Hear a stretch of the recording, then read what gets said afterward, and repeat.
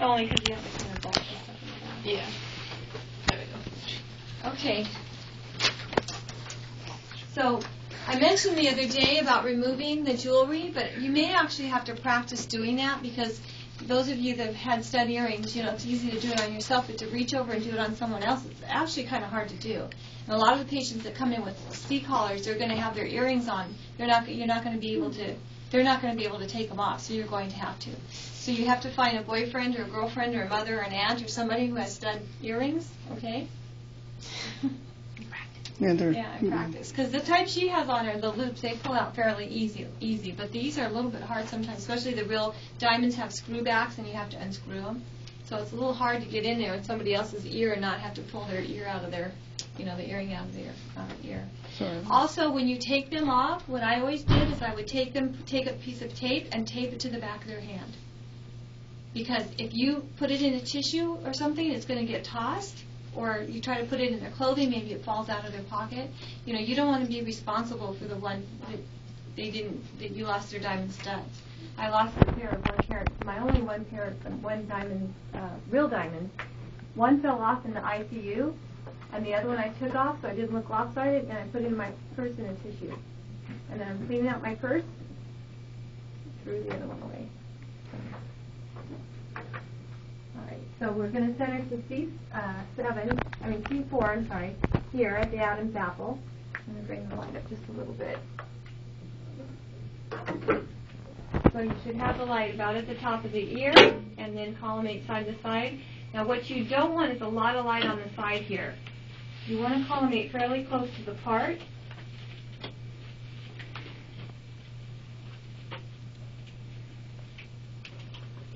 The marker goes in between the chin and the shoulder. Oh, I didn't get exactly right.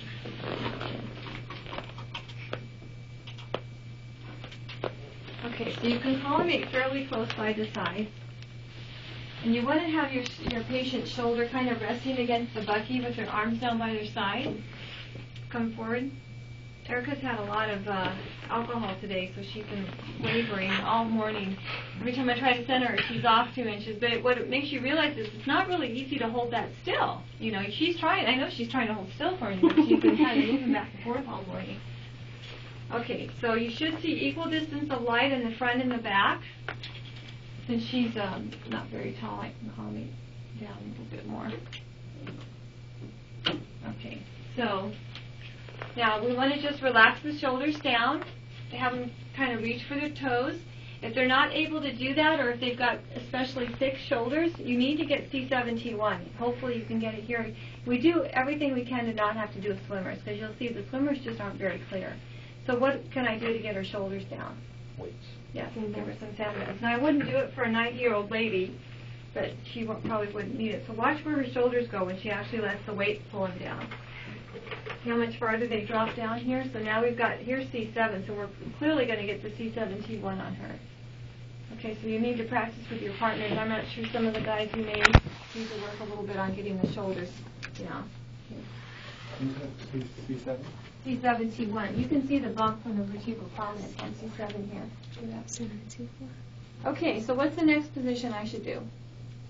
What I'm going to do is show you all the uprights, and then I'm going to show you on the table as well. Oh, right, we didn't do that part. Okay, so before I make my exposure, have her bring her chin up and then bring her chin out. That jutting the jaw is going to get the back of the mandible off the body of the C-spine. You probably don't see people do that at the hospital, right? But I'll show you on the radiographs how it makes a difference. So you want to get the jaw back off the body of the C-spine. Okay, so now what's the next position we should do? AP? Actually, the odontoid makes more sense because it's a vertical beam. But what do we have to do for the odontoid? 40 inches. Yes, always have 40 inches. Now you're going to have to move. One thing I want to show you, my routine was to do the lateral, both obliques, and then do the AP and the odontoid on the table. I never did them upright, but I'm going to show you upright. So I would do the obliques next, but when I'm going to do the obliques, look what happens. Because how much do I have to angle my tube? Yeah, you need to keep an eye on that because I may not be able to. I'm like, oh, I can't Line do cameras. it. Dropping. Okay, so watch what happens here. You have to be about Enom size to even get up there. Even with a footstool, you wouldn't make it. So how can I fix that? Bring it to 40. That's right. All right, George. Okay, now I'm not going to move the tube again so you guys can get resituated. So you want to make sure and clear the tabletop because for some of you, you're going to have to go even lower. So you don't want to be banging the tube on the table here. Make sure your stuff's out of the way. What are you laughing at, tall guy? Okay, so I've got my tube angled 15 degrees. I'm going to go ahead and do the AP axial since I've already angled my tube. So what's the next thing I do when I change my tube distance or angle? Align the bucky. See what's going to happen? If you don't realign this, you're going to end up projecting your image above and you're going to miss the anatomy.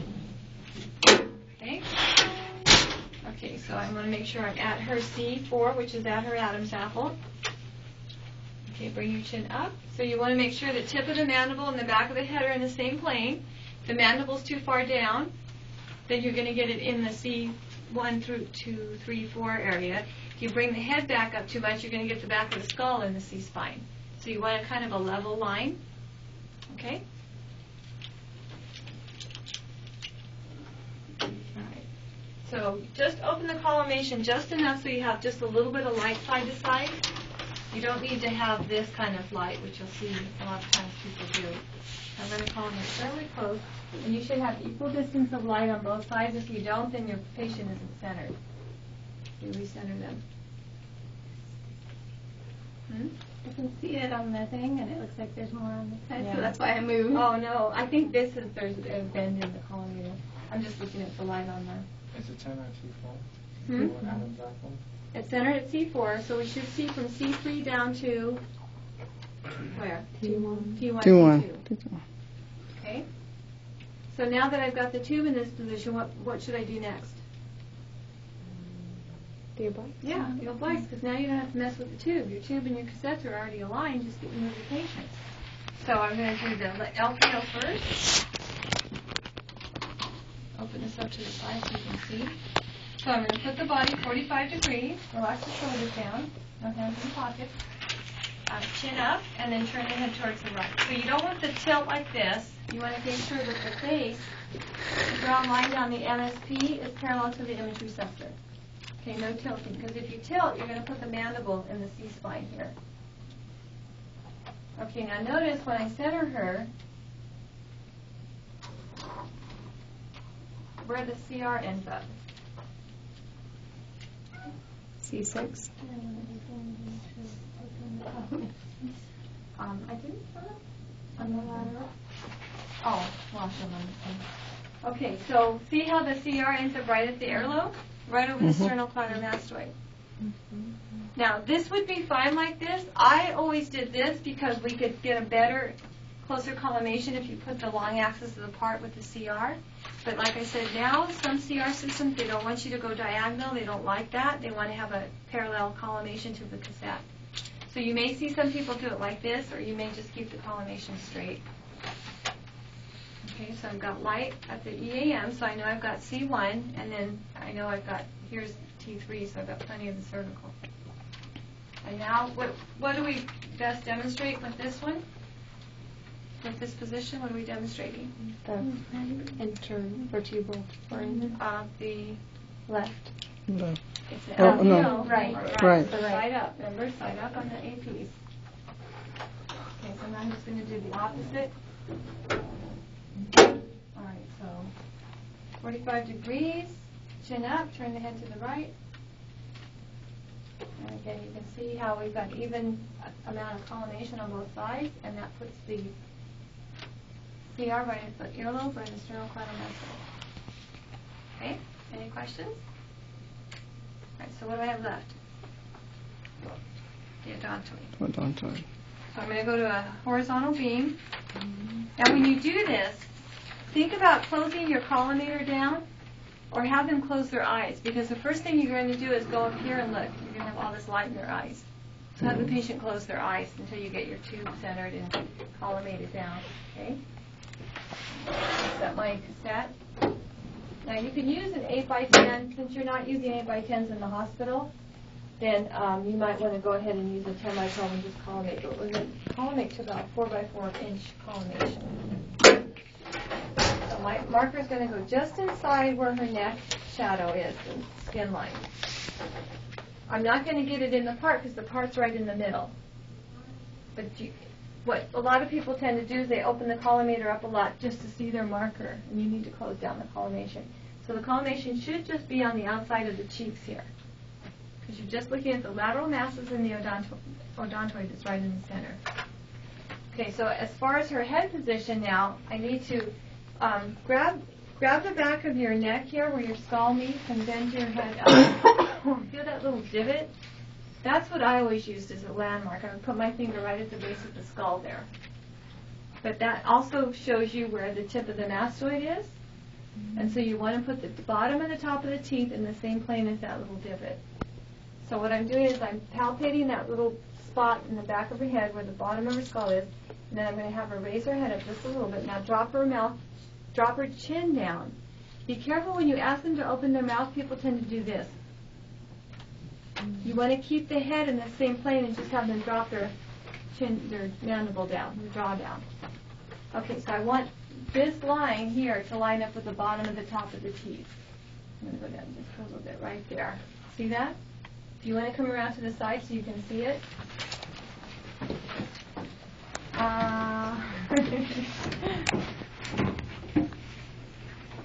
Oh, I trapped you in over there, huh? Sorry. Okay? No, she's off center again, so we'll bring her. Now I'm yawning with my mouth open.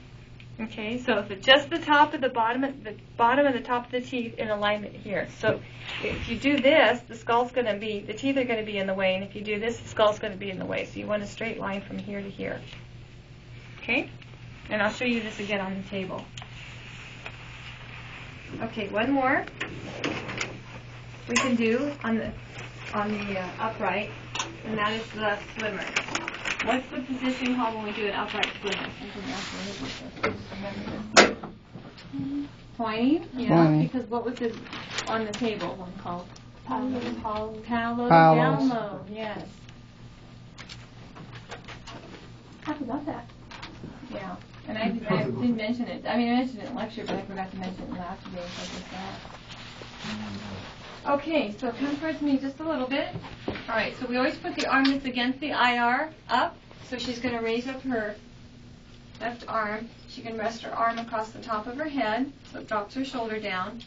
And then this central ray is going to be still right at the earlobe. But we're going to, for the C-spine, we're going to go at C7 here. See that?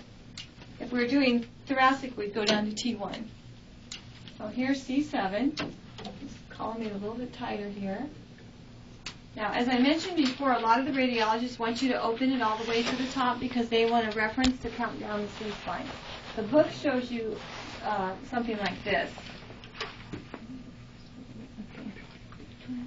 But I think if you do this, this is the twining, the swimmer's position. If you do this, it's hard to get a reference point. So here's that little divot that I told you about right above the clavicle. The snuggle box. The snuggle box, right. So there's the snuggle box right there. And the C-spine we're a little bit higher, but when you do the T-spine, you're going to be right in this little divot right here. So if she's still having trouble with the shoulders, we can do this, or we can give her a weight and help her pull her arm down. The idea is to get the shoulders out of the same plane so we can see the C7, T1 interspace through the shoulders. Okay? You can see the alignment. Or if it's a big guy and they can't, you can go ahead and give them a weight too. If we don't have weights or they can't hold the weight, you can angle the tube. Which direction? 5 caudal. Yeah, 5 degrees caudally.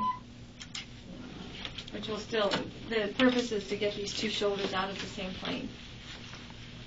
Okay? I need to turn this end. It's not going to be even. Stretching your shoulder. Okay, let's go on to the supine.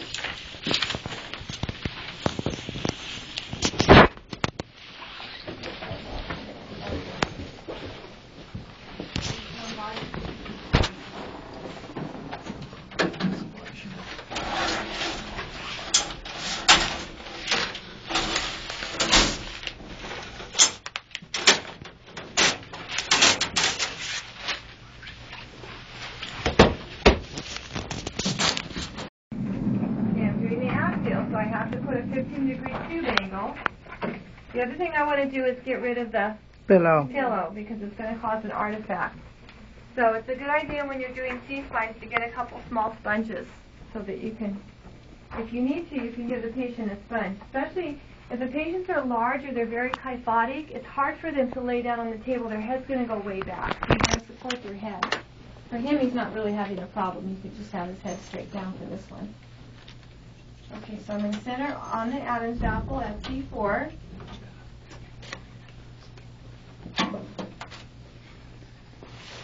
So right at the EAM, C4, and here's the nubrium, so we can see about T2, T3. We're centered to our cassette, and then we want to put our right marker. I'm just going to put it right here next to the skin line of the neck. I know it's not going to be in the anatomy because it's on the outside. Right? Okay. Now, what you don't want to do is if you get all set up here, like this, and then you're getting ready to make your exposure and you realize at the last minute you forgot to angle, so you get this all set up, all nice and aligned, and then you're like, oh, shoot. And then what happens? Damn. You've missed your anatomy, and that's a repeat. I had a student once tell another student, angle your tube. Yeah. During the simulation. That's why I told you guys not to talk to each other. Don't start flinching or getting seizures or something. Because he would have lost points for not angling the tube, but he had a repeat now, and now he had a fail. So thanks a lot, right? So I was going to fail both of them just for the other one not speaking up, and he shouldn't have. So anyway, here we go. So here's the AP axial. Okay. Now I'm going to go ahead and do the obliques because I've already got my tube and my cassette aligned, so I need the body sponge. Okay. Now a lot of you are getting mixed up with this sponge still. This is 45. This is 30. Okay, so you want to use the steeper angle. Have them roll towards you. Now watch what happens to his head. When he tries to lay his head down, see how it's at a tilt? You want to have the head at level. So you want to get him actually I need the square one behind you, Sandy. So you want to give him some kind of support. Plus it's going to be a lot more comfortable, right, than having your head all. If you're having neck x-rays, it's probably because they're having pain. You don't want to be all tweaked. Okay, so now I'm just going to recenter him. Okay, the other thing I want to do is lift the mandible up a little bit and turn the head so that the line MSP, see his MSP still isn't quite straight.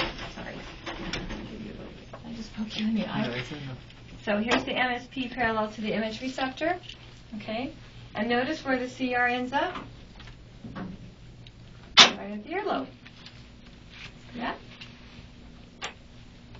Now, one thing you can do on obliques, again, as I said, you could tilt the tube along the long axis of the part here, but I don't know if they want you to do that anymore at the hospital. So this is the position, RPO, to demonstrate the left intervertebral framing. What do we demonstrate in the lateral? What articulation are we demonstrating? Spinous processes. Cyclopopliteal. Okay. Zygomatic.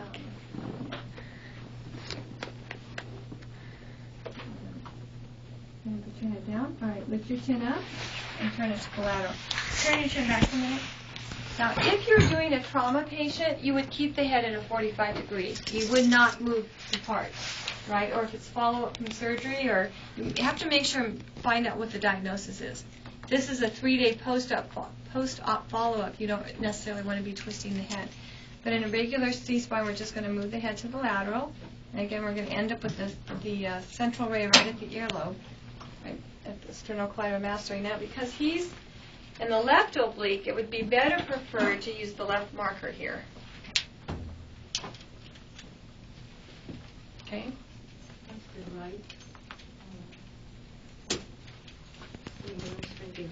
Right intervertebral foramen, but it's a left oblique. Usually the rule is you mark the side that you turn towards, but it could be your hospital wants you to put your right marker because this is the right intervertebral foramen. Just don't put your right marker on the left side. right? No, wrong. On the correct side. Okay, so what's left of the regular series? Odontoid. The odontoid. All right, now you got to go Perpendicular. perpendicular. Usually your patient doesn't have to. Sorry. Okay. Now, one thing, you may not have a sponge for the AP, but for the odontoid, it's going to be helpful if you get one of these small angle sponges. And you'll learn this later when you do skull too, because when you give them a sponge, it's easier for them to flex their chin down. If you try it, that's pretty hard on your muscles here. And a lot of you are young and flexible still, but these older patients, they can't bend their head down. So if you give them a sponge, you're going to have a better chance. And that's what I was talking about in the classroom, how now the muscles are more relaxed than when they're standing like this. So I think you have a better chance of getting the odontoid. But Erica says she gets hers better upright, right? So I guess it just depends on. Like you said, when people are standing, they naturally, when they open their mouth, they naturally go back. Uh-huh. And then when they're laying down, they naturally go forward when they open it, and it just Yeah. kind of confuses me. So I get it just upright every time. Well, whatever works, right? Okay, so again, I'm going to feel for the back of the skull. Open your mouth. Open. Okay. Now, see, this time he did it. Most of the times when he's been opening his mouth, he's been tilting his head back at the same time. So we have the bottom and the top of the teeth. Good Lift your chin patient. just a little bit. Okay, the bottom and the top of the teeth in alignment with the back of the skull. See it?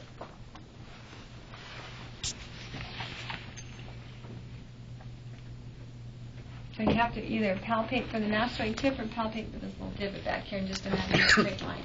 If you're having difficulty or if you have dental work, then you can do a 5-degree angle, which will help protrude the skull off the tip of the odontoid. Okay, you can relax. Can you go by like the bottom of the teeth and the earlobe, the bottom of the earlobe? Some was Well, the earlobe probably, some people have like different kinds of earlobes. Some people have little tiny ears, some people have real big ears, so that may not be a good landmark. For him it works. Because if you look at the mastoid tip, the earlobe's probably at the same place, right? Mm-hmm. So that might be another indication. By the way, when we start practicing today, I want you to wash your hands, and because you're going to be touching each other's faces, and not to spread germs or anything, just to be clean. So make sure and go wash your hands and use the sanitizer stuff. Okay, so I've done the odontoid. Now I'm going to go ahead and go into the T-spine. I still need. Do you do the swimmers at all? Yeah, I'm going to show you that. Okay. What I was going to say is because he's in this position, I'm going to go ahead and do his T-spine, and then when I go to the lateral, I'll do the cross tables all at the same time. Because I have to move the tube. Huh? Oh, fuchs. Thank you. That's right. Okay, one more additional. If we can't get the tip, what's the alternate position we would do? The fuchs. Okay, so I need that little square sponge again. What's our positioning? Hold on a second. What's our positioning for the fuchs? We have to do what with the head? Up. To Chin all the way up. So it straight line with the ear, right? Mental-meatal line.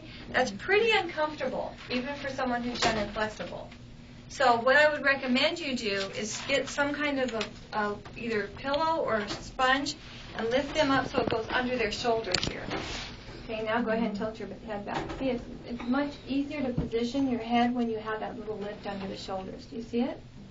Okay, so now I've got the chin and the ear in the same line. Get this back straight. And we simply center it right under the mentum, right under the tip of the chin. Close collimation, about 4 by 4 inches. And again, I would just put my marker on the inside here because I know it's going to catch the light right underneath. Okay, so this is the fuchs. I'm not going to have you do the jud since they don't have it in the book anymore, but you should know that the jud is the PA of the fuchs. So it's still mental-meatal line, but he's prone instead of AP. The tube is perpendicular. Mm-hmm. Tube is perpendicular. Yep. Okay. All right, relax. Okay, so now I'm going to do the T-spine. Do I need a 14 by 17 with that, please? Thank you. T-spines. It doesn't really matter blocker up or blocker down because we're going to be primarily in the center of the cassette. Okay, so I'm going to adjust my 14 by 17. Okay, so right now I've got it open to 14 by 17. I'm going to center at the MSP, and then what's my top to bottom articulation? What do I center to for the top to bottom? T7. Yeah. But how do I know that? How do I know that from the front? Because I can't feel T7. Right above the xiphoid. So here's the xiphoid, T9. Mm-hmm. Okay. 2 inches. Here's the manubrium, T3. So you're about halfway in between. One thing, though, you can go by is if you relax the shoulders down, you should have about 1 inch of light above the shoulders. If the light's hitting here and this thyroid cartilage, where is it? What level is it? C4, right. So then we know we've got 6 and 7 here. See what I'm saying? So you should only need to have about half an inch to 1 inch of light above the shoulders. Make sure you're at the MSP. Here's his xiphoid process, so I know I have 10, 11, 12, and L1 here. And then collimate side to side about the width of the neck. There's no need to keep the beam wide open. You're going to just demonstrate more scatter. So it kind of seems like we're doing the sternum part of the chest. Yeah, like an AP chest, except you collimate in. Yeah. That's why some of the things we're doing now you've already done. You've just maybe changed the collimation, right? Okay, so... The light goes on C4, the top of the line. Well, on him, not all people... What I'm gauging by is the shoulders here. See that? Okay, so you go by shoulder. Yeah. Okay. So I'm going to put my marker here, because the spine's going to be right down the middle, so this won't get in the anatomy here, but it'll still show up on the film. Okay, and what about... You want to see light on top of the shoulders? Is that what you said? Yeah, well, when I had it open, that's why I had it open, so you could see the light, Okay. but I don't want to see light okay. here, Okay. because then I'm going to be centered way up into the C-spine. So that's why I always started with my beam open so I could see this, but then I'm going to collimate to the parts. Okay? And you want it the width of the neck, basically. That's a little bit better. Okay. And then what's my breathing instructions? Take a full breath. Yeah, just take a breath and hold it. It doesn't necessarily, the diaphragms are going to be going like this, so it doesn't really matter where they are if you do expiration, inspiration. I've just always done inspiration. So take in a deep breath and hold it. Okay, expose. Okay, now I'm going to do the lateral. So I'm going to have him turn over to his left side. Now again, you're going to have him bring his arm up under his head, but you want to give him some kind of a sponge because it's not going to be very comfortable to have his head all twisted, right? So we want to bring the arms 90 degrees from the chest. And one of the reasons for doing that is so you can feel the shoulder blades, because you want to make sure that you don't have any rotation. People tend to lay on the table like this because it's more comfortable, but you want to make sure and get the shoulders back so that your hand's perpendicular, and the hips. Because sometimes you'll have the shoulders down and the hips will be straight, or the hips will be down and the shoulders will be crooked. You're getting a chiropractic adjustment today, huh? Okay, so I'm going to make sure that he's lateral. I also want to make sure that the spine is parallel to the image receptor, which this time he ended up okay. Sometimes I have to do a little like this to make sure it stays straight. Okay, so where do I center for the T-spine? Same place. No, just up behind the MCP. 1 inch posterior to the MCP. So what turns 1 to 2 inches, so it turns out that the light is going to be right about at the MCP. See, here's the MCP, but remember the spine's going to curve back. But you don't want to collimate too tightly because you also have to allow for the inner curve here, outer curve here, and then it goes back in here. So you want about 4 inches here. See that? So if the light's here, also notice that the light's barely skimming the skin line on this side. So you don't want to see this. You don't want to see a lateral chest. You want to see you look at the light where it's just skimming the skin line. The front light should be right at the MCP, and then that puts you 2 inches posterior to the MCP. Okay? Inches or 2 fingers? Well, my 3 fingers is 2 inches. Oh, okay. Okay. Now the other, what was that?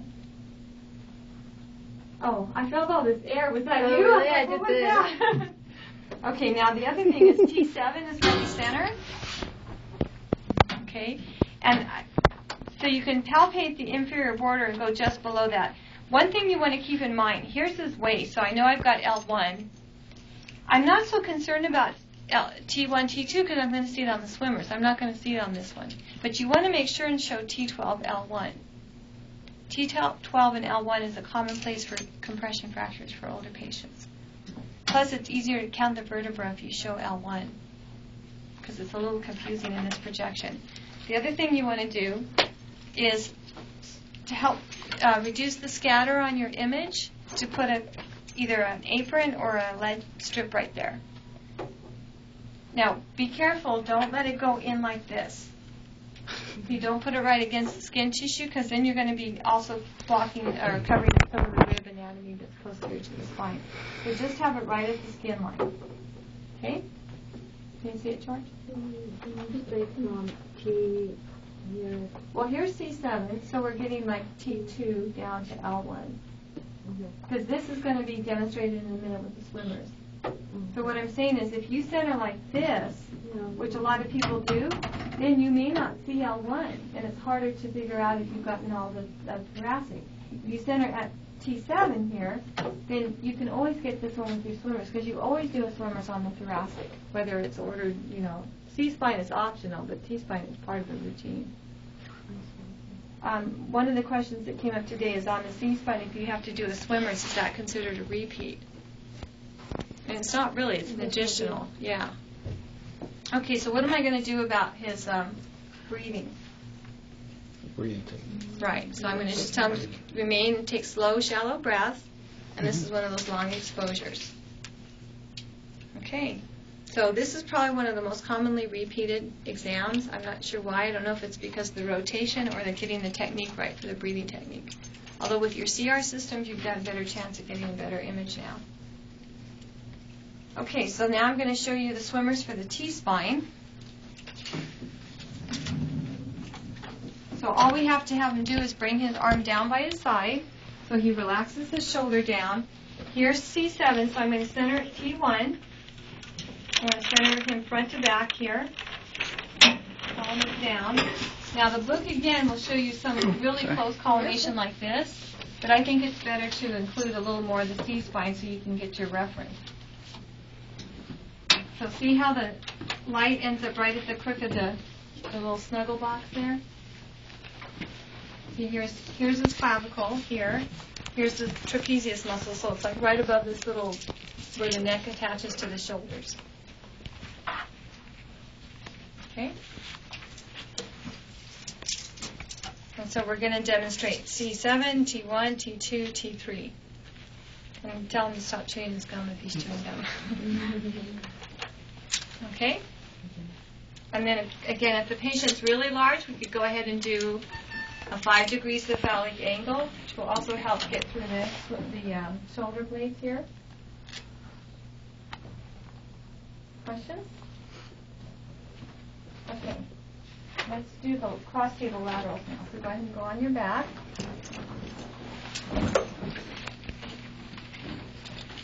Around this way.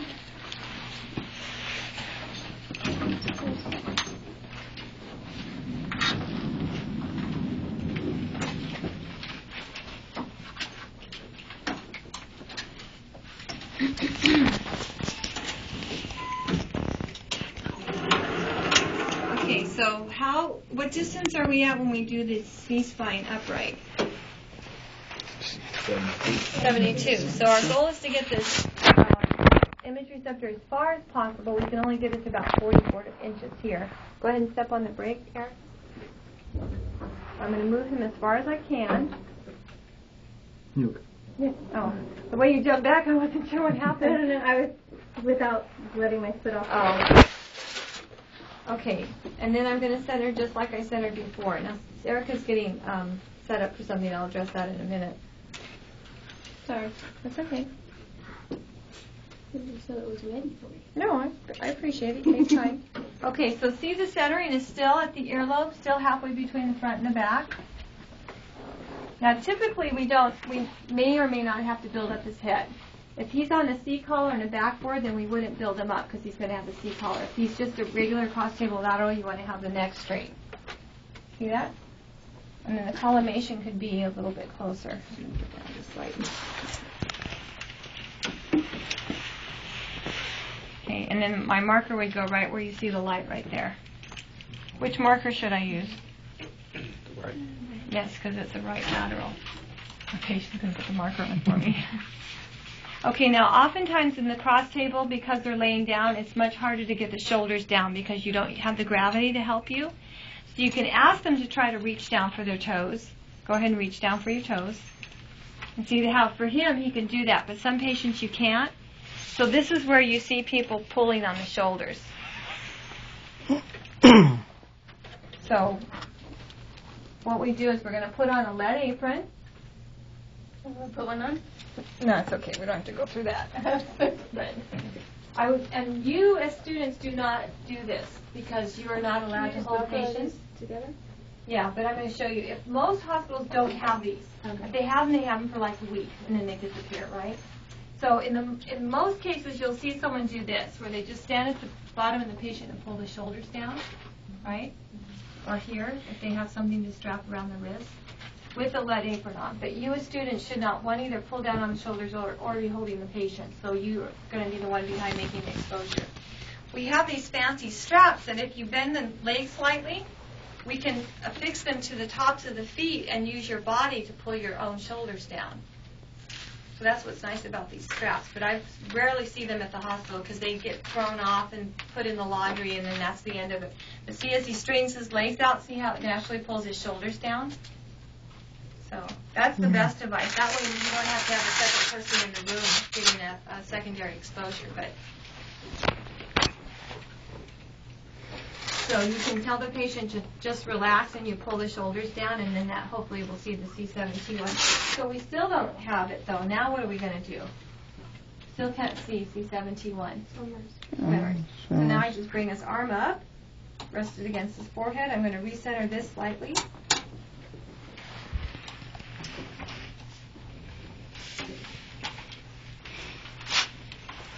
Okay, so I'm again centered right at this little divot here.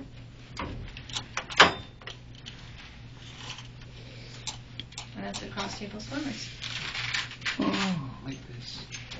What you don't want to do is have the arm all the way down where the humerus is over the C-spine. That's why I do this, where it pulls the arm up and out of the way. But they still stay lateral. It's right here. It's skimming this little divot right there. See that? See how it's crossing right here? So it's going through T1, C7, and so we've got it centered to the film here.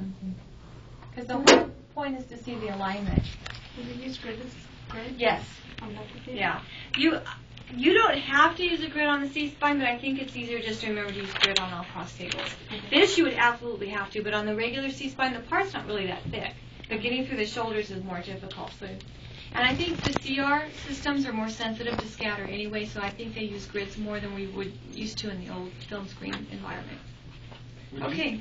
Would you sponge enough to get away from the 3D Would I do what? table?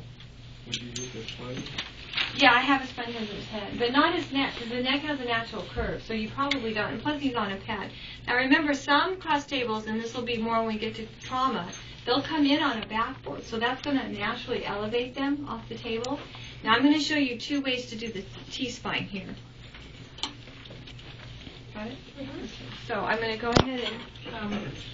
Now, by the way, and I got to yell at the morning group because they're the ones that are doing it, but we've got enough sandbag sponges and things for each room, so I don't want any cross-contamination. No stealing from the other room, okay? Because all the sponges this morning disappeared and ended up in that room. And I know it wasn't you guys, it was the morning group, but just, we've got the supplies. So I'm building him up here because he doesn't have a backboard to lay on. Okay. I'm going to scoot you away from me just a little bit. So I have some room here. So we absolutely have to have a grid on the T-spine to cut down on the scatter. Okay, so now what do I need to do? I'm going to move this taper tube down, so watch out there. Arms? Yes, get the arms up out of the way. So we can either bring them up or he can rest them up above his head. Okay. Again, the central ray is going to be 1 inch posterior to the midcoronal plane. So here's his MCP, so I'm going just below that. And see how the light's skimming here? Because remember, the back is sinking into the pad. Okay, Okay, so that would be the cross-table thoracic. Now, the problem with this, even though I built him up, go ahead and sit up. See how it's in the lower half of the cassette? So if we set up this just a little better. Okay, go ahead and lay down, John. So another option you could do, because the CR is really particular about getting the part in the middle of the cassette, is use your bucky as a support. See that? So nothing has changed here. The centering on him is still going to be the same, except on the brace. I don't know what happened, but we ended up being off center here, so let me go back. Maybe he moved when he sat up. Okay, so his centering is going to remain the same, but because I've elevated him by putting the cassette down, look where the centering is up now. See, now it's right in the middle of the cassette, which will give you a better image for your CR. So utilize the tube. Sometimes they'll use the laundry carts and put them alongside the table, or the gurney. Okay? Oh, his face. Okay, questions? No. All right. So you're going to have about an hour and a half, yes? I've seen when they did the C-spines a couple times. Do I elevate it on the cross table? The problem is if you use towels, sometimes they show up as an artifact. So it just depends. If he was laying flat on this table, absolutely I'd have to elevate him. But he was on this pad, and then he had a small pad under his head, so we can have to bring him up to the center of the cassette. Okay. Yeah. Oh, thank you. I'm handing it back to you. I didn't know. I managed to keep up with my glasses today. Okay, questions? All right, split off into your